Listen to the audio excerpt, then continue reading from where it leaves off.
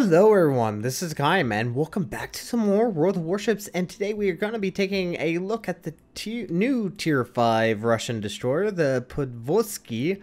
I do apologize to some of my Russian viewers or people who do speak the language a lot better than what I can. I am trying my best and hopefully I pronounced that kind of right. I know it's probably terrible. Anyways, we are taking a look at the new Tier 5 Russian destroyer that got replaced I believe it was the Gnevny.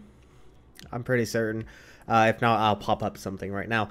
Anyway, so this is obviously after the splitting branch on the Russian destroyer line, and the ship herself, it's been a little while, so I do apologize. It's actually not a bad ship. Probably main complaint against her, she's big. She is very, very big for a Tier 5, almost the size of a Fiji. As you will see in the replay, I believe it was a Fiji that I was next to. She's pretty big for a destroyer, so that's something you do have to keep in mind, but she's fairly fast. So let's take a look at the survivability.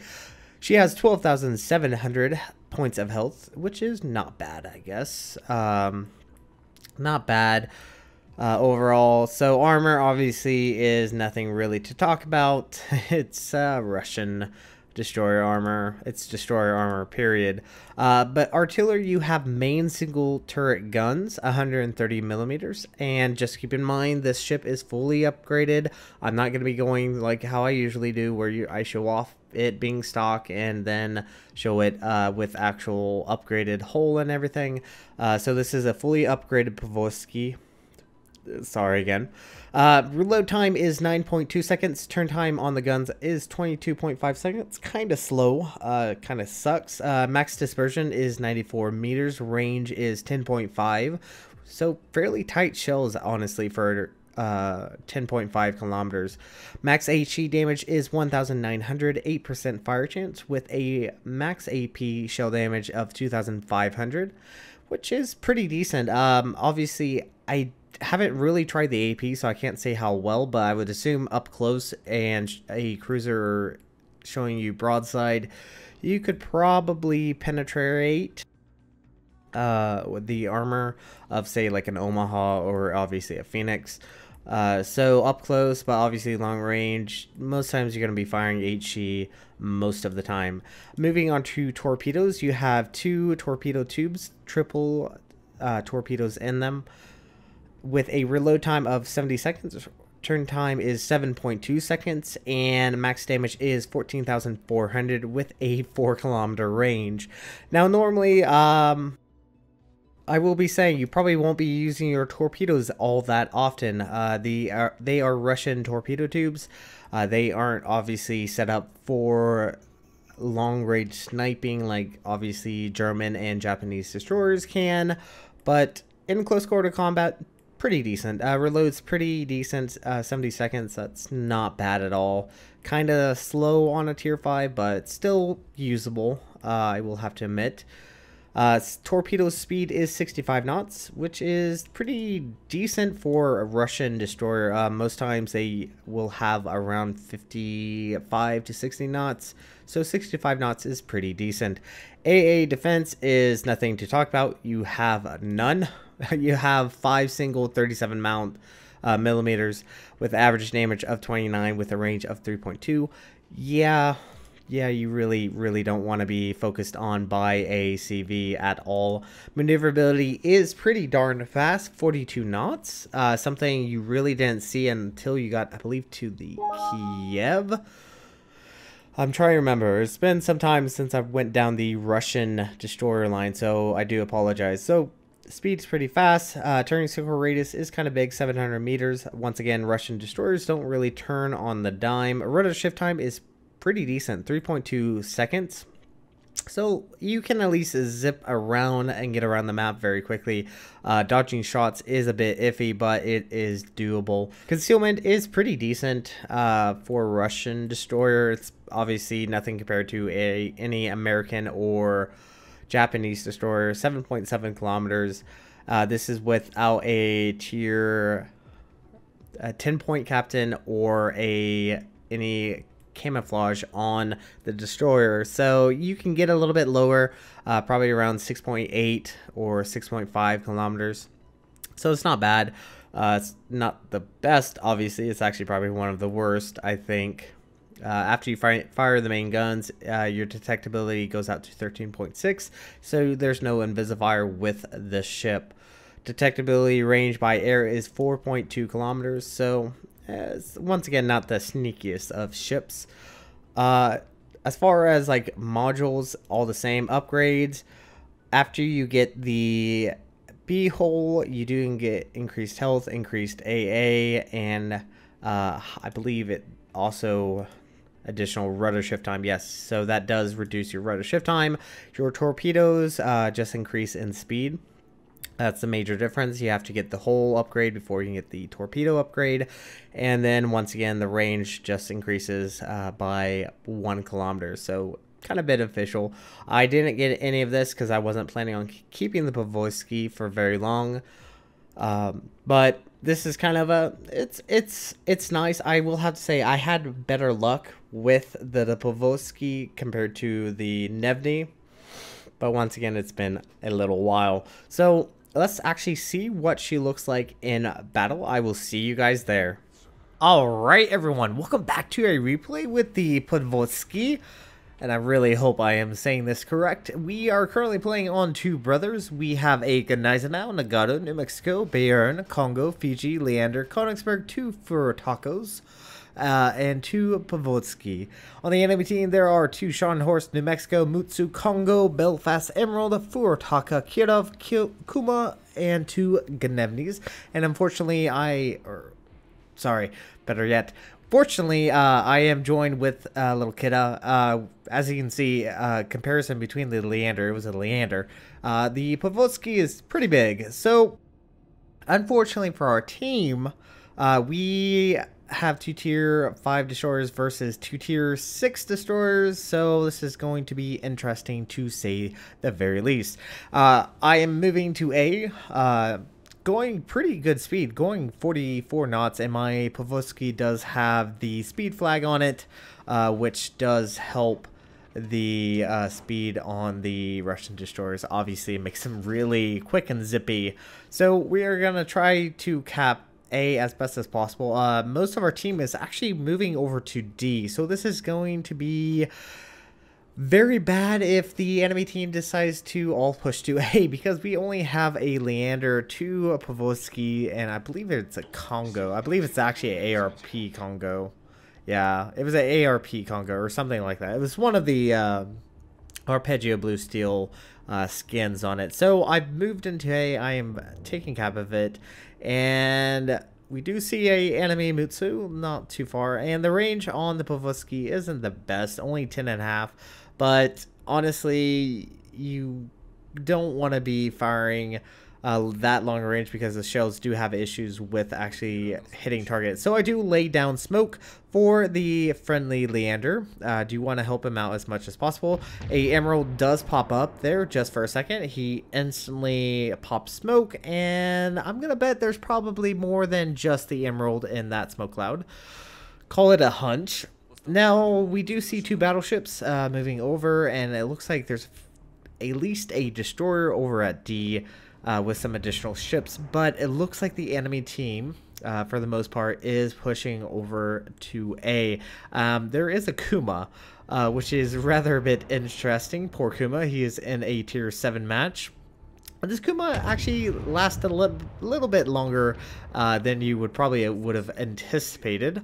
Opened up a salvo at the Kuma, looked at my torpedoes. Yeah, 4 kilometers does not go very far, and instantly become the favorite target for all the enemy ships, because obviously I'm the only one spotted, because both the Leander and the friendly Podvoisky are in my smoke screen. So I'm zipping away as quick as possible so I don't get gunned down. Unfortunately, for whatever reason, I get away with this fairly unscathed. I only lose about 1,000 points of health, so pretty decent. But as you can see, the enemy team is pushing heavily into A. The enemy team have lost a cruiser, which is beneficial. Leander is working on that emerald, does pop his own smoke, and at this own time, I'm really debating whether or not we're going to survive. There is the enemy Belfast 1 cruiser I do not want to deal with. He did use his radar, so we do know that at least he has used it. Looks like the Furataka and the Kuma are both firing at us. Oh, time to dodge and weave, dodge and weave. And this is actually, I guess, a good thing about the Tier 5 versus the original, which I believe was the Gnevny. It was the fact that the Podvoisky is actually very quick for a Tier 5 destroyer. Obviously, she's one of the quickest, or is the quickest Tier 5 destroyer. And I don't think we're going to be able to survive this. Both Little Kidda and the Leander are both working away. But I can see that A is a lost cause, and it's probably better if we do leave A as quick as possible. So I do point in chat that we need to get out of there as quick as possible because we are just being overrun. There are 7 ships there versus 3 and 1 battleship that is sniping. Obviously, the sniping battleship is not very beneficial, though I don't really blame him because that's a lot of ships, and you can get gunned down very, very quickly. Now, we are going to lose our friendly Leander to the enemy Gnevny. The only ship that's really in range is the Kuma and the Scharnhorst, and I have kind of higher hopes that I'll be able to damage the Kuma a little bit better. And unfortunately, Little Kidda's torpedoes fall a little bit short on that Kuma, and I am going to get out of there as quick as I can. Unfortunately, Little Kidda is gonna be gunned down here. Unfortunately, I don't think he saw the chat, so I do apologize, Little Kidda. So doing pretty good job running away. Now, fortunately, the guns point backwards pretty far. Except for the front 3 are having a bit of issues. I'm actually kind of looking at, we're only able to get off 2 guns at a time. We do get a fire on the Kuma, which is nice. He's hopefully going to burn. I don't know if he has used his damage control. Now, since we are falling back, and I'm going to actually try to push into B, because essentially A is completely lost, and the Congo is the only one really defending. So I'm going to slip out of detection. And try to push down into C and regroup with our team. Now, one little thing that has happened to me, and this is going to be a little story time, so I'm going to pull away because all I'm going to be doing is moving into the channel and moving into C. So, I was in a game with a good friend of mine, Jaybird, who you probably guys have seen every now and then on my videos, and we're in a tier 6 match playing our Fusos, and there was this friendly destroyer, I'm not gonna say names, that was hiding, and he was pink, and he started torping people. He torped me, caused me to flood, and then he tried to torp the Cleveland and then died. So essentially, due to the fact that he did this, and I run aground here, which is really odd. So do watch out for this area right here, because I do run aground and don't know exactly why.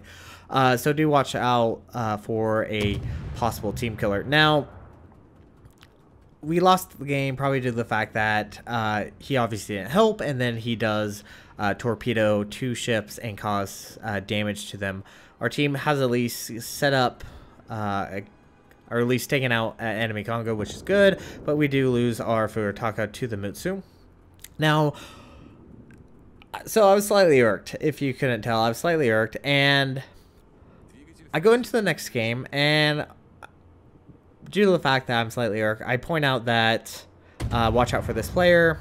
He is a team killer. And do you know the first question I get is he black? Now, I'm normally not gonna talk about this stuff, so this is probably one time I will. But, oh, that pissed me off. Oh, that pissed me off.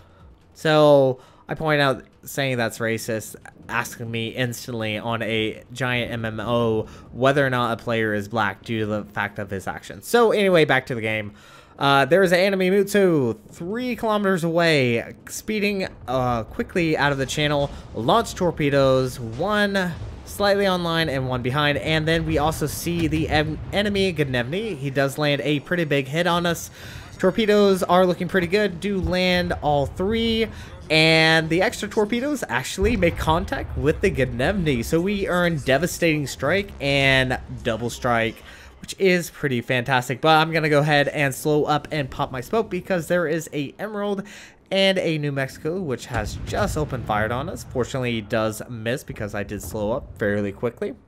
Now, at this time, the match is actually fairly close. The enemy team is currently pushing into B. We do have a few ships that are going back to B to try to assist in the maintaining cap of B, obviously.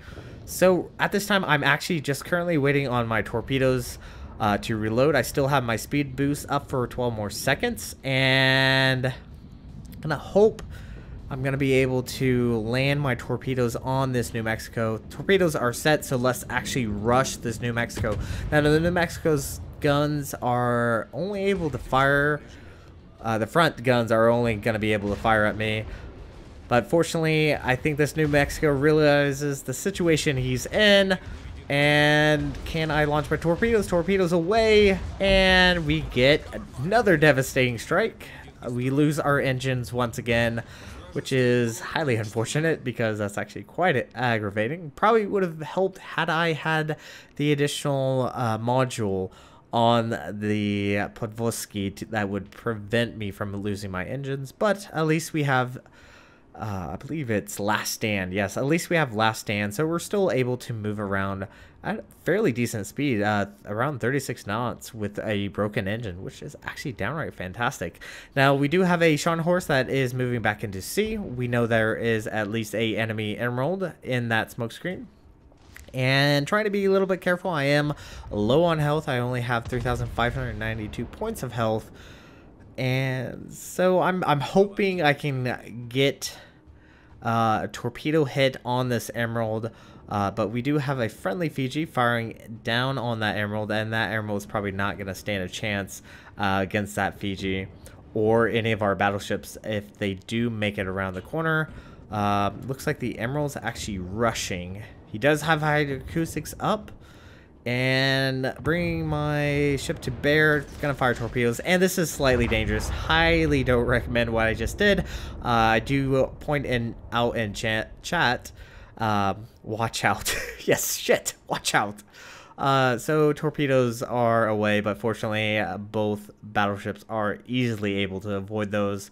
So yeah, don't recommend doing that, but oh well. Now we do know there is a Scharnhorst that is pushing into or south of A, hiding behind that island, and we do know there is at least a cruiser that was pushing down into the canal, so there might be a possible sneak attack or backdoor attack from that cruiser. So at this time, I'm going to be a little bit careful. The Scharnhorst does finally pop back up. I went ahead and popped my smoke. So let's see what will happen with the Scharnhorst. The Scharnhorst, I do have to be careful because the fast firing guns, and also it does have torpedoes. Shots away, looking pretty good, So fortunately, a plane was shot down, so I don't have to worry about the plane spotting any torpedoes. But I really need to be close to the Scharnhorst just to ensure that my torpedoes will make contact.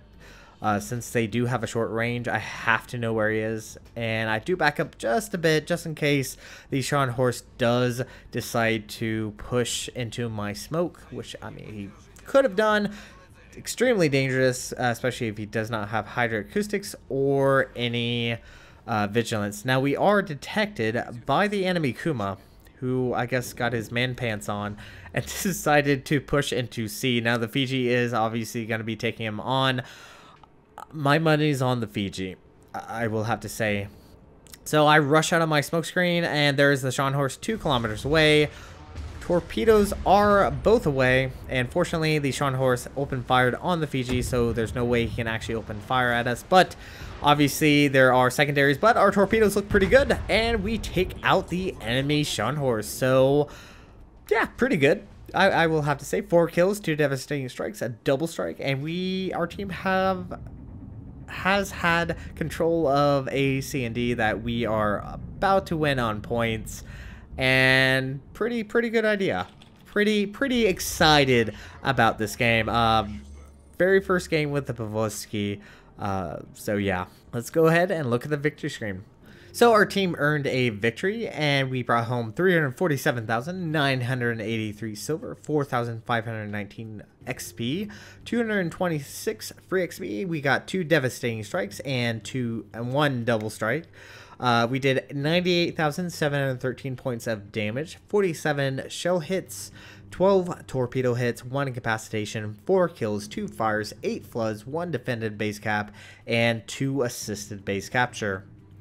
We earned top of the team with a base XP of 1,943. We did almost 35,000 against the New Mexico, around 25,000 against the Sharn, around 23 against the Mutsu, and around 12,000 against the Gnevny. Our torpedoes did actually quite a bit, so I would probably say this is not something you're gonna see very often with the Podvoisky.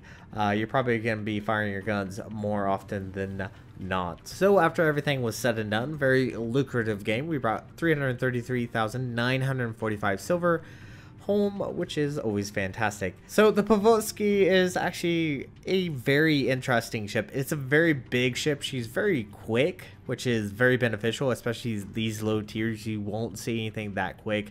The closest would be the Kamikaze and the Minikaze, but that's with speed flags and boost. They can get up around 41 knots, while the Podvoisky can get around 44 knots pretty easily without any engine boost. So fun tier 5. I actually kind of enjoy it more than I did the Gnevny, I will admit.